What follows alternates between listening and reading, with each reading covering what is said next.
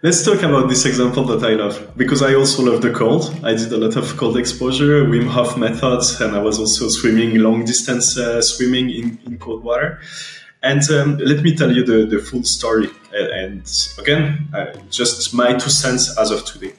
If you go on Google, it's actually a paper that I've heard on Nat Geo the first time. But if you go on Google and you type cold exposure and sick leave, work sick leave, the first paper you will get tons of reference to is a paper done in the Netherlands a few years ago with something like 4,000 participants.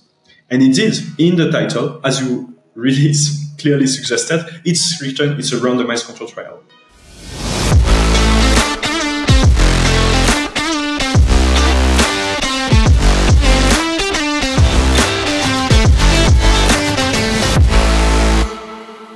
Quentin, welcome. I'm really excited to have you. I've been looking forward to this conversation because I think we're going to be talking about a topic that typically is very technical, but I think really everyone should know about it. So do you want to start by introducing yourself and what it is you do? Yes, sure. So thanks a lot for having me. It's really a great pleasure. So in short, my passion, my obsession, my field of expertise is indeed the study of causality. Technically speaking, it's called causal inference. And related to these fields, that's actually everybody should know about because it's tremendously useful for making decision, but we are going to talk more about this. So basically, I'm a postdoc researcher. So I got a PhD in economics, econometrics mostly, where I focused on statistics and causal inference. And over the last 10 years, I taught and did research in academia, specifically on this topic, where I used causal inference to answer big questions that were left unanswered. For example, what is the impact of sending weapons on the probability of conflict in the destination country, or what is the effect of COVID lockdowns on the spread of the virus? And during those years, I had the opportunity to teach to about 12 to 13,000 students now, and from really a wide audience, from researchers in biomedical research, doing research with animals, to managers, and had a lot of contacts and more with people in the industry to help them make better decisions. So really glad to be here and to share this field that I love so much and that should be very useful for your audience. And as a preview for everyone listening, we thought of structuring the conversation into 3 big segments, each tailored to a slightly different audience, or although hopefully of interest to all audiences. The first one being a causal inference for data scientists. The second one, causal inference for business owners and executives. And then the third one, causal inference for the general public. So starting with causal inference for data scientists, thinking about the average data science student, maybe an undergraduate, someone who's not a PhD in statistics or economics, why should they care about causal inference? Well, this will be basically useful for everyone, this answer. Basically, causal inference is a very niche topic. It's really something that few people master and use. But surprisingly, it's something that's used everywhere, every day by anyone. Basically, as it's interested about measuring and connecting cause and effects, most of our choices, our decisions that we make every day are based on causal chains. But very few people are trained to actually measure and prove that it's not just a correlation, an association, but it's indeed a causal link.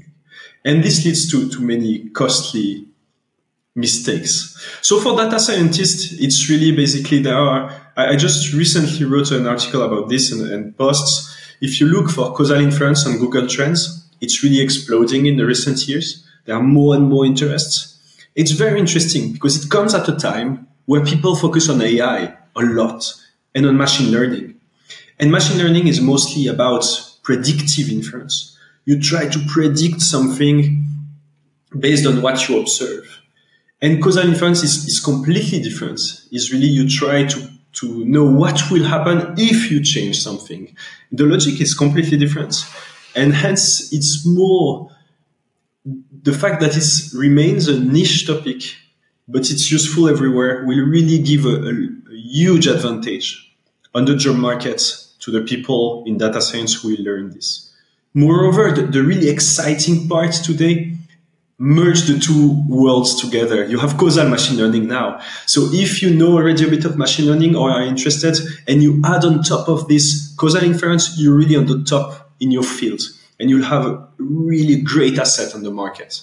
Could you give an example of a data science application where prediction could look like a good choice, but it actually isn't? Yes, so I might make some people angry about this, but basically where prediction is very important and used in data science is for marketing.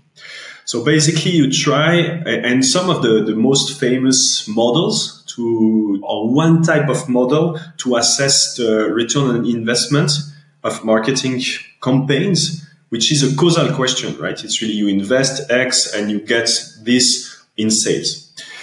So this is really a causal questions. Well, basically, most of those algorithm consultants using those use predictive algorithm. If you take the main models made by Meta and Google engineers, it's lightweight mixed marketing models, LMMM, and Robin, which is made by Meta. Both are mostly predictive models.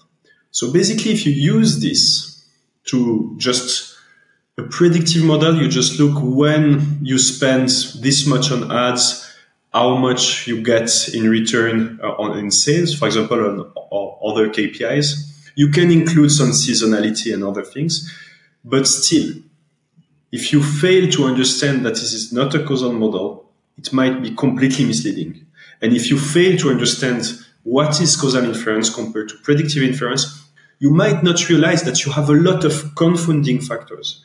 Things that explain this relationship, that you think that it's caused by the ads, but maybe actually it's caused by a change in the competition ad spending. Maybe it's due to some events on the market that correlates with your ad spending actually. And so that's a big topic that where I talk a lot with people doing consulting, giving advice in MMM, so mixed marketing models.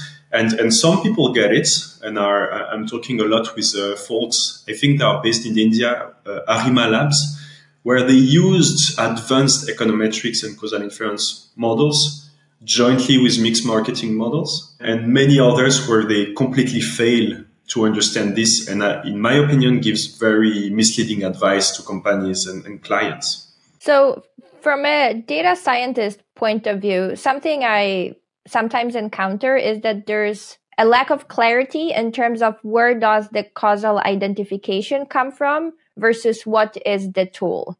Because one thing is, how do we establish that we are actually measuring a causal effect, what we call identification in economics, at least. And then the other part is, what tool do we use to measure it? And there can be many tools ranging from simple comparison of means to very fancy machine learning based tools. Could you talk a little bit about that? Yes, so the essence of causality and causal inference is so fascinating, because one thing that might be frustrating to some, but actually that's one of the main reasons why I'm so passionate about this and why we need so tremendously more people involved in this, is actually you cannot prove causality directly with a test. And that's fascinating. You can use statistics, you can do a lot of things, but it's not like you can run a statistical test, get a p-value, and it's statistically significant or not, meaning that you have a causal effect or not. And why is that? Maybe let's dive together now in really the bottom of this question of causal inference. So the thing is, to answer a causal question conceptually, or let me take my usual example. Let's say you have a headache. You start this podcast, you really want to focus, but you have a headache. So you decide to take a pill. And after 15 minutes, the headache is gone. You feel great. But if you're like me, potentially like us, like people working in causal inference, that's where you start questioning, right? Was it really the pill? Was it because I drank tea, because I took a nap, because I get some rest? And the thing is, it's impossible to know. It's impossible to know because all those effects are confounded. The world is very complex, and hence you have always many things changing at the same time. This is what we call the unconfoundedness assumption, the fact that your effects should not be confounded with something else in order to be causal and not just correlational. The only way actually to perfectly measure causality will be to have parallel worlds, right? You have two parallel worlds. In one of the two worlds, I'm doing this podcast and I don't have, I have a headache, but I don't take the pill. In the other, I take the pill. And only in this ideal situation, because there is just one thing that is different from the Big Bang to the podcast, which is the pill, the treatment. If you have a difference with your headache, it will be most certainly caused by the pill. But we don't have this. This is what we call the fundamental problem of causal inference. This is why it's so fascinating, because you can do a lot of things with statistics, with machine learning, with advanced models, but you can never test directly this assumption. And hence, related to your question directly, you have the tools that are tremendously useful. It can be very fancy, but also your domain knowledge, your understanding of exactly the type of question you're interested in is very important. Because if you see that fog in London is correlated with an increased number of deaths in London as well, you have to understand, okay, maybe in London it's polluted. When you have the fog, it keeps the pollution low, but maybe it's not this. When you have fog, it's also in winter, so it's colder. So you have to think and understand the world, how everything is related. So you have on one side the models that are useful, and on the other, you really have all your domain knowledge and expertise and understanding of the world that is equally useful. And I think that's something that's just beautiful and very exciting in causal inference. I'm not sure I answered your question. You did. And what I'm hearing is that you can't be lazy to do causal inference, right? You can't just take data and throw it into a model. You really have to think about the mechanism that produced the data. And I've had conversations recently with people who are specialists in causal inference about, is it going to be replaced by AI or not, right? Is this something we can easily automate? Do you have any thoughts on that? I love it. I work a lot on this. So one thing. So I have this app. You created a personalized GPT where you can share an article, a graph, a statement, something you heard, anything with the app, and it will question the causality of the statement. So I did this with political, and it's really available. So people can go on my website, thecausalmindset.com, and they can play with the app. So this is something that you can implement. It's implementing my framework to question causality, and LLM, typically ChatGPT, are incredibly powerful. And I was very surprised with ChatGPT 4 because it has this knowledge of the relationship between things. With the example of the fog in London and mortality, it was finding all the potential alternative stories. Maybe it's not the fog, maybe it's darker, maybe it's in winter, maybe you have more accidents, maybe people stay at home and share germs, so it's not the pollution. So it was very, very fascinating, and that's why I leverage on this to create an app. What AI is not able to do yet, and potentially for a very long time still, is assessing causality. It's going the step beyond. It's completely different to question causality and to assess causality. So you can spot some weaknesses, but then actually collecting data, designing an experiment, setting an econometric model, a causal inference model to answer properly the question is just a completely different matter and way more complex. While I can easily teach how to question causality, even with crash course in 15 minutes, 40 minutes to understand the concepts, it takes years, really years of hard work to actually do it properly and measure causal effects. So that's why I think for the moment, I doubt that AI could do it automatically. So thinking for a moment about this student who is not a PhD in causal inference, but hears this and says, this is really important and interesting, and I would like to learn how to measure causality, not only question it. What do we do short of telling them go do a PhD? So That's a fantastic timing. Last week, I published a roadmap to learn causal inference on your own for free. So basically, in this roadmap that's freely available on Towards Data Science, I go through the whole framework. You don't need any prerequisites. And I guide the people with free resources, which are, in my opinion, actually the best resources online, to learn it from your home for free. So the first thing you want to understand are the concepts of causal inference. What I just mentioned about parallel worlds and unconfoundedness. This is the first thing you have to understand, and the difference with prediction inference. Once you understand the big picture, you need technical tools. And those technical tools, you have two types. First, you need to know a bit of statistics, typically linear regression. And second, you need typically some knowledge to implement those algorithms to go further. So typically Python, Stata, R, or whatever, SPSS maybe. I never used it.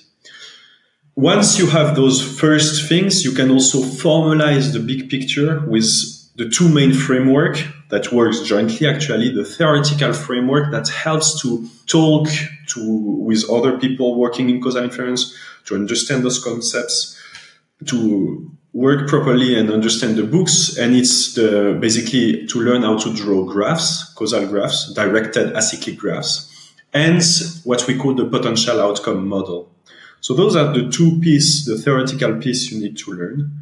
In addition, the technical tools, statistics and Python or whatever.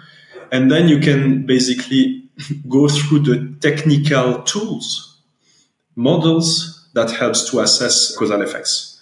And usually you go in the following order. You start with the example of randomized control trial, which is now widely used in the industry, called mostly A/B testing with online platforms. You can go through this and go through other methods when randomized control trials are not possible or not ideal, and what we call quasi-experimental methods. And here, my recommendation is to learn at least the three following: regression discontinuity design, diff and diff, and instrumental variable. If you follow this path, which honestly you can do from your own by reading the book, the resources, playing with the code I share in the guide, I think that in one semester or 1 year, if you work hard, maybe on one semester, 6 months, you can already create kind of some projects, some portfolio projects, and include this in your practice. So that's the beauty of the internet, right? It's really, you have all this knowledge that's freely available with tools like Python that anyone can use. It's not like Stata, it's thousands of dollars every year. It's really, you can start now and access this knowledge from the very best in causal inference. So I mostly cite two books, online free ebook from Mateusz Fakure and Scott Cunningham, right? They are just brilliant people. Yeah, and the former book has an amazing Python code. Yes. Very accessible. And I think the cool thing about causal inference, right? It's something you need to sit down and think about. It's not something you can just kind of half skim and expect to understand. But I think if you put in the effort to really think deeply about these concepts, it's really fascinating. And it's very, very powerful. But you just need to put in the work to understand it enough, I think, to appreciate it. True. And then you see that it's everywhere. It's really everywhere in every discussion you have. I see, because I'm so obsessed with this, I see people when they talk to me, they always like think a second time. They tend to start talking and then they're like, yeah, but I know that it's not causal, but, and you see that actually you can have this reflex to question everything. It really enrich the discussion. So it's very useful, in my opinion, for the job market, because even if you're not running, and we are going to discuss this afterwards in the second part and third part, but even in discussion, in meetings with your boss, with colleagues, when you discuss a decision, a business decision, it's central to use those tools to think. You don't have to run Python code, but just to think about the concepts that are behind causal inference. What makes something causal and what allows you to question causality. So maybe this is a good segue into the second segment, causality for business owners and executives. So indeed, good transition. So that's something also I'm focusing on now, doing consulting in what we call decision intelligence, to try to make decisions and using those concepts. So typically when you make a decision, you are a business leader, a top executive, CEO, or just a leader of a team. Usually you make a decision because you expect some consequence, or you make a decision because you observe that something affected something else. Maybe you did a decision in the past, it worked well, or it seems that it worked well. So all those things require causal inference. And that's this important. It's really in every little aspects of the decisions. So sure, for most of those people, so you really have the two angles. Either you will be a data person, where you are going to apply the models and learn causal inference, or you will be someone who will interpret the data, be exposed to data and decisions. And here for this part, what usually I teach and what is useful in causal inference are typically the framework, the logic, the big picture, and those concepts. So it will, and even broader than causal inference, it's in statistics. So let me give an example. The other day, someone was complaining on LinkedIn or saying, well, LinkedIn is just full of people who pretend they succeeded and then they just give a roadmap to what they did and say, okay, you'll succeed as well. And the person asked, what do you see when you see those posts? And I answered the following. I see selection bias and outcome bias. And just knowing those bias, which is very accessible for people who are not coding, for anyone, it helps to see the world with a bit more skepticism and question it better. So what do I mean by what I just meant? So first, you have the selection bias, which is the fact that the person who succeeded and show their success just select where they succeeded and not maybe mentioning all the failure. And you don't see potentially all the people who did the same thing and failed. So they're really selected. It's the same thing with the high school dropouts who were really successful. I'm not sure now, but maybe Mark Zuckerberg or maybe Bill Gates. I'm not sure again. But those people, you cannot look at the result, at the outcome, and think only by looking at the outcome that it's a good decision. That's called outcome bias, right? It's basically if you need more information, you need to use the math to see for other people what happens on average in subgroups as well. Because some terrible decision leads to great outcome just by chance, or because the person is really unique and not representative. And typically those concepts are things that should be taught to business leaders, business owners, to virtually anyone to make better decisions. Yeah, I think the selection bias and there's so many biases, right, that are really important. I guess I tend to think selection bias is maybe the most common one. But I was talking to someone just yesterday about these online, I guess, so-called money-making gurus who have a course and a method and claim that it works, right? And if only someone could implement the course on a big population and measure the outcomes, right? Of course, no one has that data or publishes that data if they have it. But that's what we would really want to have. Exactly. To see how does it work on average for other people. No, true. And you mentioned like other type of bias, and I think for selection bias is a major one, but I would say that also another one that might be also considered as the main one is confirmation bias. We are all affected by confirmation bias. It's the fact, just to be sure that it's clear for everyone, is the fact that you tend to select the information, give more credit to some part of the information, and remember well some piece of information that will just reinforce your belief, your prior belief, things that you are satisfied with. I know that I'm also affected by this. But again, just knowing it, being conscious about it, helps a lot already. It helps to try to fight against this. So for example, what I talk a lot with my students for confirmation bias is really typically as you are conscious of this, you try to have other people who have different views, political views or whatever, and you are able to have an open discussion with them. And also trying to actually destroy your own opinion. Like, what will be the piece of evidence that will make me change my mind? And you look for those evidence. And only good things can happen. If you find the information that you were looking for, well, good. It's a good thing to change your mind. It's not a problem. It's really good. Sometimes people like thinks that it's bad, right? But it's a really good thing to be able to change your mind. And if you don't find it, it will just reinforce your belief, but with more certainty and validity. I love that example of what piece of information would change my opinion on this topic. Because as you said, if you don't find it, you just have a better informed opinion. Well, and if you change your mind, well, maybe you had to change your mind. So going back to a business context, how should someone who's not technical but is an executive who makes decisions on a daily basis think about it? I guess from two sides. One is, what should I be reading or thinking about to have a more causal mindset in general?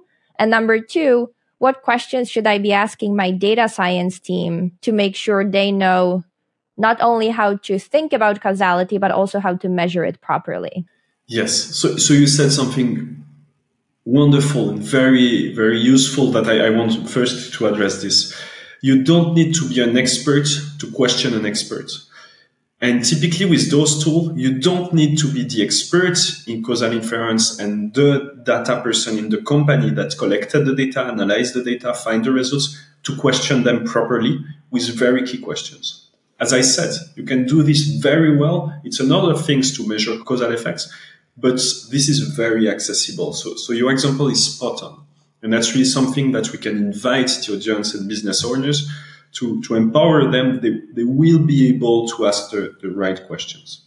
So the main things are really having this key concept, key idea that ideally we need parallel worlds to measure something, to measure situation. Think your Netflix. You think that, well, we should change our homepage instead of showing people the latest movies when you open the page. Let's now show them the biggest success, things that people watch now. And you're not sure if it's a good choice or not. So what you could do is you implement it for next month and you check how retention, subscriptions, sales, whatever, change. The thing is, you're not in a parallel world. You're doing something at another point in time. So maybe other stuff changed that are confounded. Maybe the weather changed. Maybe it was a really rainy month when you changed this. And basically, that's the first tool I always share is first think about the parallel worlds and why you, in your situation, what are the differences with this ideal situation? Typically, in the example I just took, it's the same platform, but different point in time. So what is changing between those months? And then once you capture this, you ask the question, is there something else? Basically, omitted variable bias, but confounding effects. But without technicality, you can just teach people, always ask when you hear a causal claim, is there something else explaining this relationship? So with the Netflix, you have fewer sales. Is it because of our homepage or because it was very sunny? So fewer people were watching the platform and watching movies and whatever. And then typically, if you're a business owner or leader, executive, and you're talking with, you see a report, you can ask this question to the data people, right? You can say, did you take seasonality? How do you address the fact that maybe it's affected by the weather? And then the person has to convince you. You don't need yourself to know how to do it technically. But the person in front should be able to convince you that they took this into account. Otherwise, it's not a problem.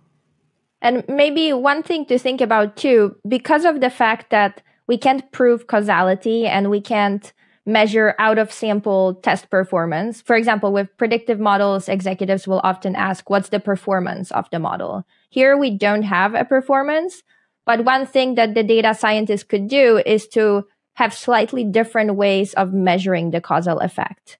Maybe we are looking at, I don't know, the price sensitivity of our customers. And so we have a causal estimate. But how do we gain confidence in that? Well, maybe we look at two different subpopulations and we see if the differences in the estimate align with intuitions. Maybe we have higher income customers are less price sensitive, right? If that's what we find, that makes sense. If we find the opposite, then maybe we should question the framework a little bit more. Yes, indeed. So you point to a key concept in causality. Usually you have key concepts like also the consequence usually takes place after the cause, but also something that you mentioned that is key in causal inference is the rationale. Why do you expect this to happen and why do you expect it to have this sign? In medical research, it's really a foundation. Before running the experiment, you should really explain your hypothesis and what is the medical rationale behind. Why do you expect that cold exposure will boost your immune system? And actually, I don't take this example by chance, randomly. It's because you don't have a clear rationale in medical research why you would expect this. You have some discussion, but it's really not clear. And typically in the research on cold exposure, that's a big missing part. What would explain exactly this? So you have, I won't explain it here, but you have some rationale, but it's really discussed and not that clear at all. And usually you need this piece to be sure why do you expect a positive effect, you find it, and also you have the whole framework that ensure that you did things properly and not just, again, confirmation bias. You just want to prove something and you test and you show that it's there. I am very intrigued now. I'm a big fan of cold exposure. I actually have a cold plunge that I jump into every morning. I guess with cold exposure, the thing that's good about measuring the effects of it is that you can actually do a randomized controlled trial, right? Like we can put people in a cold plunge randomly. Let's talk about this example that I love, because I also love the cold. I did a lot of cold exposure, Wim Hof methods, and I was also swimming, long distance swimming in cold water. And let me tell you the full story. And again, just my 2 cents as of today.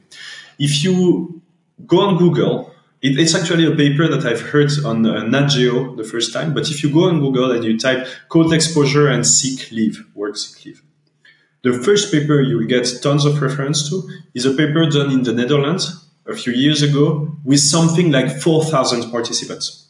And indeed, in the title, as you really clearly suggested, it's written, it's a randomized control trial. But the thing is, so basically what happened, the bottom line in their finding, they randomized the thousands of people in 4 groups, one without cold exposure, but shower every day. And the 3 others are shower every day, but finishing the shower with a cold exposure of something like, I'm not sure now, but I would say 15 seconds, 30 seconds, and 1 minute and a half. Or 30 seconds, no, it's 30 seconds, 1 minute and 1 minute and a half. And basically the main result is that the people who were exposed to the cold had a reduction of a third of the sick leave for work. So massive effect size. The main thing, you have 2 issues with this randomized control trial. The thing is you cannot blind people. Usually what I mean by blinding is it's one of the property in randomized control trial. You want to prevent people knowing if they take the pill or not, the treatment or the control. You know when you take a cold shower, right? It's impossible to hide. And you don't have any way to circumvent this. So then, that's why usually in medical research you will give a placebo. It's to avoid the placebo effect.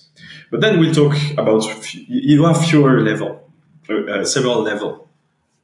So if it's just a placebo effect, because you expect it to work, you know the rationale that it boosts your immune system, maybe you just feel stronger, even if it's just in your head, you just feel, okay, I can endure cold shower every day, so now I can go to work because even if I'm sick, that's not really a problem. That's a good thing to know, right? It's useful. Even if it's just placebo, it's useful.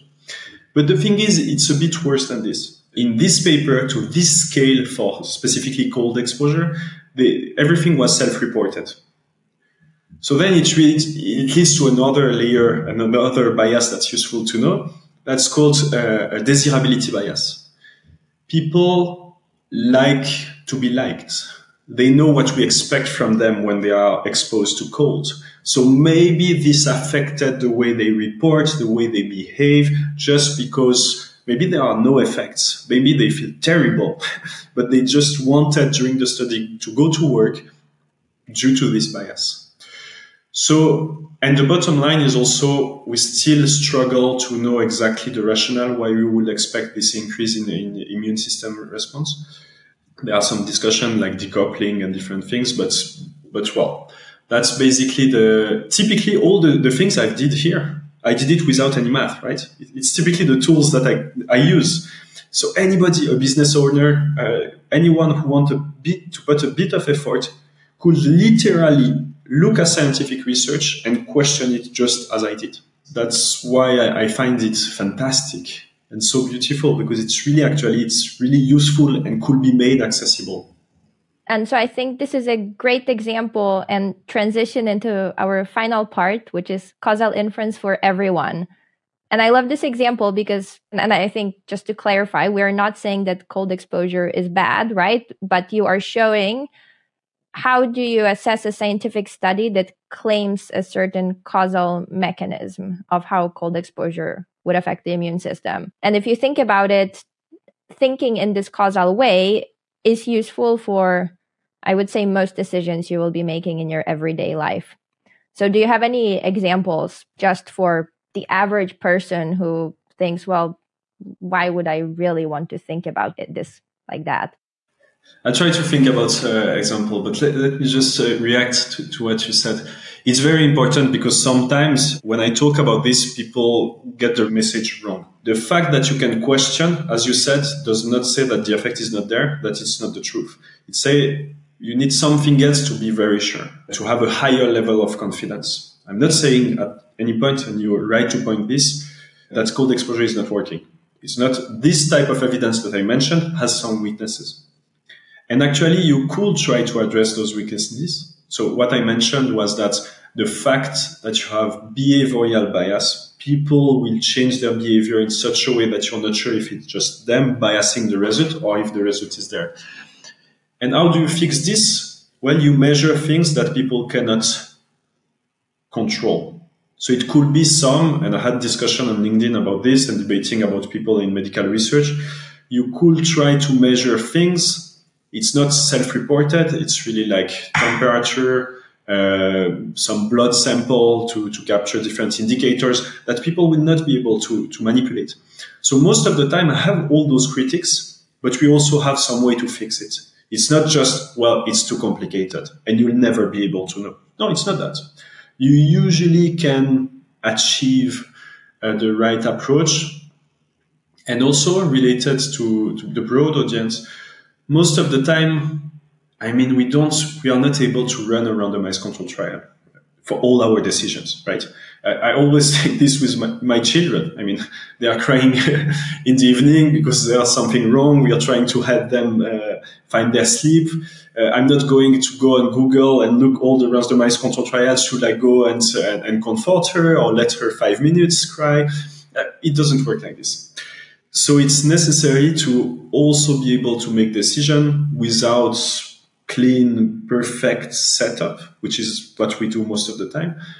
But at least to have these small like red flags. Okay, maybe there is a big risk here, or there is no risk or little risk here that it's causal. It helps. It helps tremendously to make better decisions. With voting, I mean, populist parties, politicians are experts to mislead people using some evidence. You show a graph, things are moving together, and you conclude that it's causal. And then you build a whole narrative.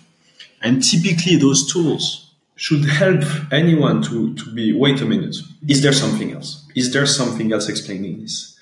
And then you start seeing that way too many people are way too confident about what they are saying.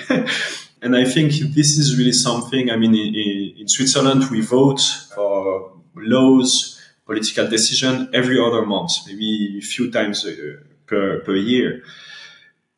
And you have political campaigns that are really known to be really abusive and misleading. But if you have those tools, again, and if you are willing to think by yourself, I think it can really help in those situations. Or journalists, we were talking about anyone. I mean, journalists, you have an interview, It's not possible to fact check everything. It takes time, and it requires also that the answer exists somewhere. It's not always the case, but if you're able at least to just think like this, even live during an interview, it could be useful. Should think about other examples, but I don't have exactly now. Maybe you. Yeah, and but I think you touched on a key thing, right? You said you need to have the willingness to adopt this mindset. And I think because of the confirmation bias, it can feel very threatening to try to question one's beliefs, right? Maybe we see two things move together, right? Some, I don't know, economic indicator, there's a story tied to it of whose fault it is. And we're very attached to that story. But I think one thing that should motivate people to be more, I guess, use critical thinking more, right? That's really what it's all about, is that in the end, if you get the causality wrong, there's a chance you end up hurting yourself because you adopt a policy that's actually not working and may even be counterproductive. Yeah, exactly. That's totally true. So with the example of daily life, it made me think what you mentioned. I have those examples every day because I always think about this. But for example, I have my coach, my fitness coach, who told me I was preparing for a race, and I had one of the step was doing the rowing machine during this particular fitness event, and my coach told me, okay, you need to follow my protocol for a month. You test today for 1 kilometer max effort, and you test again in 1 month. And directly I was like, but how do you know if there is a difference? There are so many factors. Maybe I slept better. Maybe I will be a placebo effect. I really want it to work. Maybe today I will set a mark. So then it's way easier to beat this mark because I have a reference point.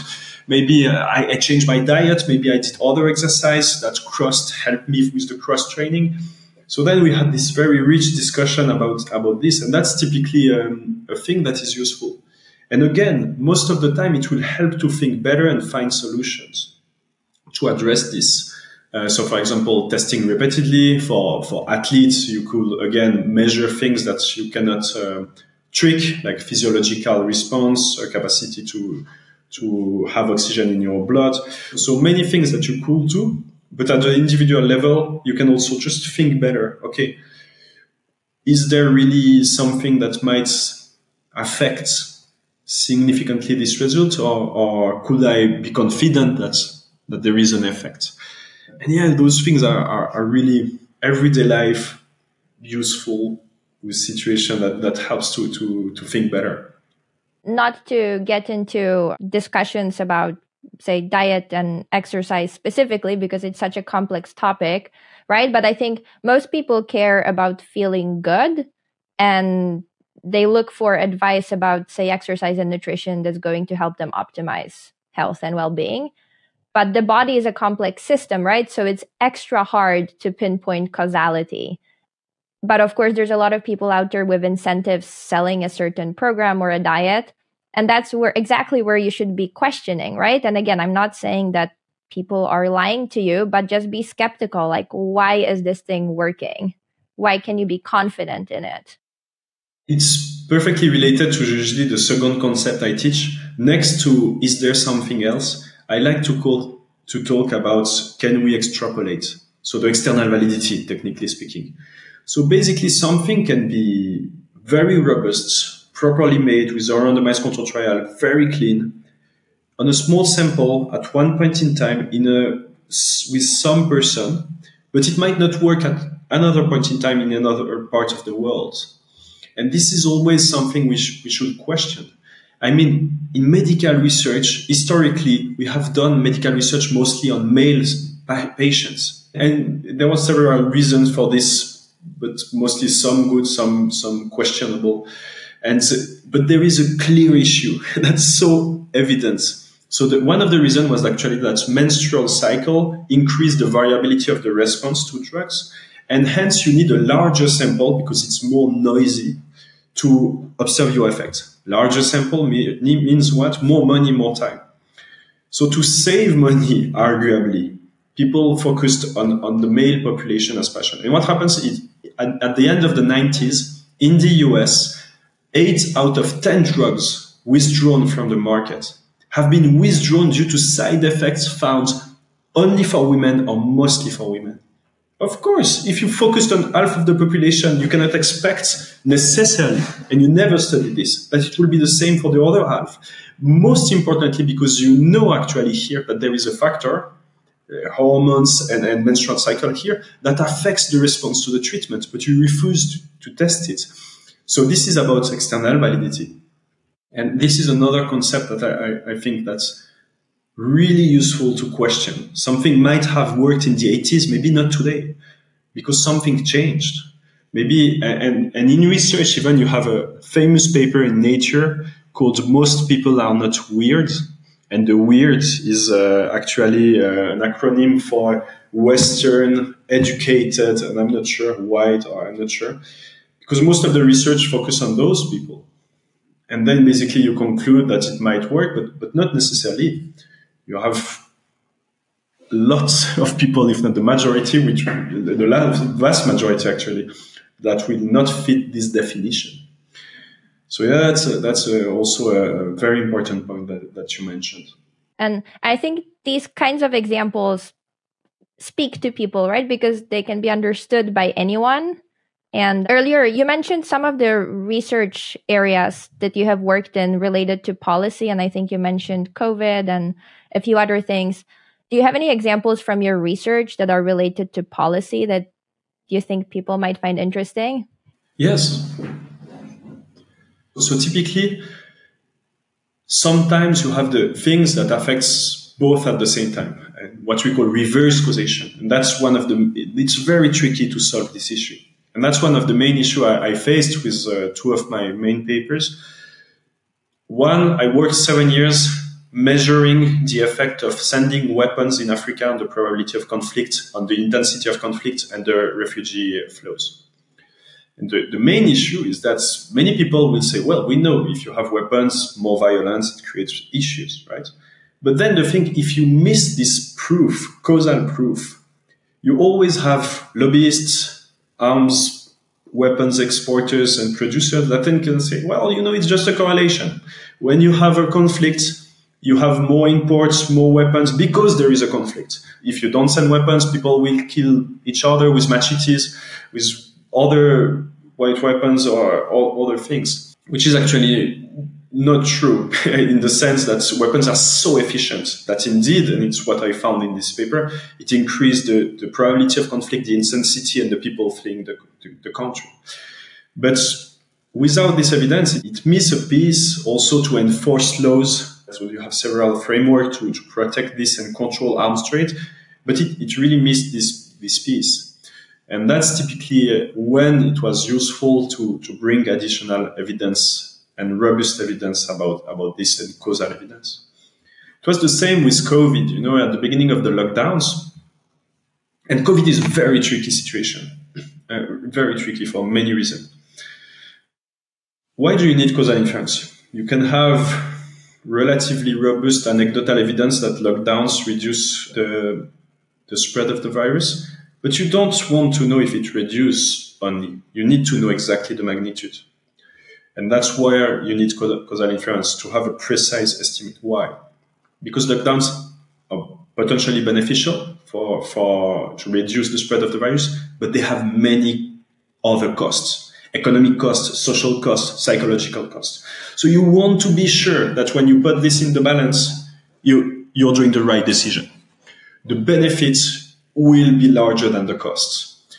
And so we worked a few years on this, and at the beginning, I really remember people showing graphs with data, showing that basically where you have the most stringent lockdown measures, you had more cases. And they really used this piece of evidence, not evidence, but this measure to say, well, it's counterproductive. And the thing is, clearly, it's going in the other direction mainly. It's the fact that the situation is terrible in a country, in a region, that you enforce a very stringent measure. So if you look at one point in time, you don't see this. But of course, you need to look how it's changing over time within each places, which is what we did to make things simple in our paper. But we did many other things to get rid of the potential confounding effects. And I think it's so important to think about the cost benefit analysis when thinking about, well, really most policies, right? Like COVID or climate or health measures. Because as economists, we know that there's almost always a trade off, right? Like we don't have infinite resources.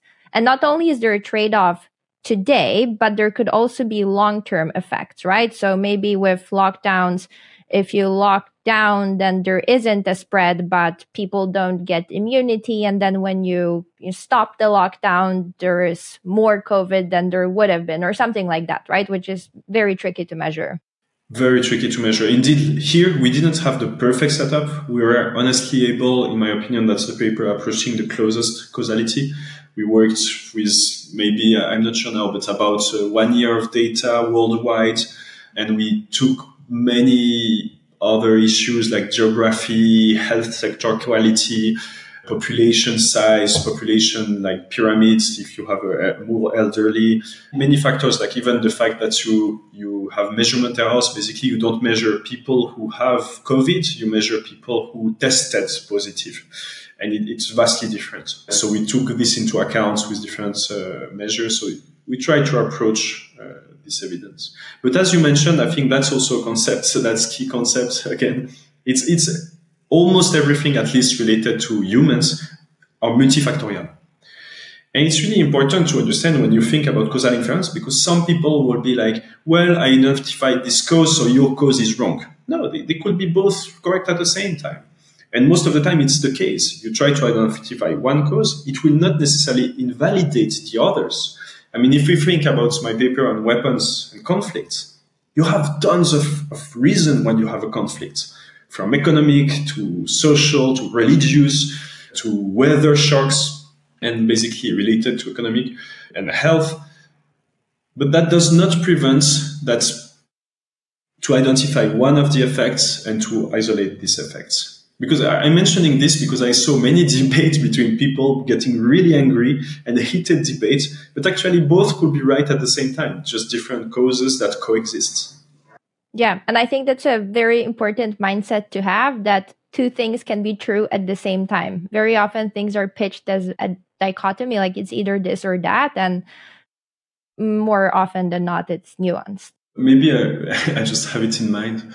One example that I took with my class at length yesterday was about wage discrimination between women and men. It was really interesting because with causal inference, you can really dive into this and understand what are the tools that people use to debate about it and discredit the findings that you have discrimination. And basically, when you think about it, you're able to understand all those things. So the main problem is that you can say that you have a correlation between women and today, not talking about the cause, it could be a social constraint, it could be imposed by many things, but you can observe that just given the statistics, you have more part-time women working part-time with lower responsibility, lower risk, lower movement, and all those things are not rewarded on the job market. So then people, basically the issue is that the sign of the effect, it's in the same direction. If you work less, you earn less, and if you have discrimination, you will earn less. So then the issue is that actually the two are confounded because they go in the same direction. That's what you call an amplification bias. It's going in the same sign, so it allows for the debate. If it was in the other direction, opposite direction, there will be no debate. And those things help to think about those mechanisms, why you still have a debate, and why it's hard to disentangle all the factors. Just to be sure that it's clear, because I know that it's a kind of a sensitive debate today. Sure, it's go way beyond just wage discrimination. You have even the access to the position that's discriminated. So then if you just do kind of a simple comparison between the people at a position with other at the same position, well, maybe women didn't even have the chance to reach some level of hierarchy or some positions.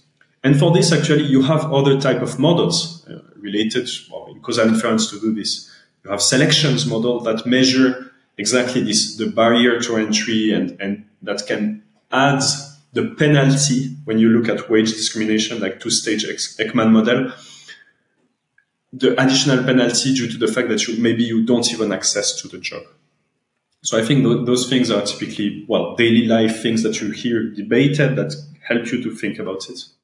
And for someone who isn't a technical causal inference expert, but would like to have some more judgment when they say hear a news story or read an article, would you say a good test is, suppose it's a news article, right? So the journalist is not a causal inference expert, but the questions to ask would be, are they going beyond just showing a chart where two things are correlated to draw conclusions? Do they have some extensive reasoning where they question different explanations?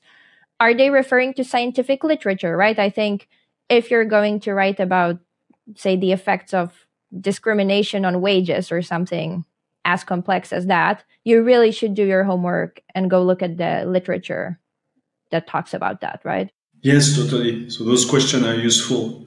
If I mentioned really, as we said together, is there something else finding? Is there an alternative explanation that has been taken into account or not? This is very, very useful, in my opinion. Can you extrapolate? And indeed, I mean, I'm mostly skeptical about everything because I know that it's so complex. So actually, but I always tell this also. So it's I will be skeptical about everything, even if it's a science peer-reviewed, published in Science or Nature, top scientific journals. But sure, my level of skepticism is different compared to an influencer on Instagram or TikTok. It's just, I will give less credit to start with, given the source. So it's still related to fact checking. But usually, if I have the time, I will always try to go as deep as I said with the example of the cold shower exposure. I hear this in the documentary. I look on the internet, I find the paper, I read the paper, I question the paper. And sure, this is not maybe accessible to most of the people, but that's also why I built the app, because you can give the report to ChatGPT, to my app, basically, and it will raise some point and help you think and question. This is maybe a good note to end on. I guess for one, we're going to link to all the resources you mentioned. Regarding your work and what you offer in terms of services, is there anything you would like to say if there's someone who's listening and maybe is in need of consulting, runs a business? Thanks a lot for suggesting. So yes, let's share it, because I have a ton of freely available content. And indeed, so basically now I'm indeed focusing on advice and helping leaders make better decisions. So they can reach out. I'm very active on LinkedIn mostly. So they can reach out directly there and I'll answer to every message to discuss if my expertise can be useful for them and how and what it will represent. So thank you very much for the invitation, for this exciting chat. It's always a pleasure to share and discuss about causality. Thank you. Thank you for coming. This was super fun.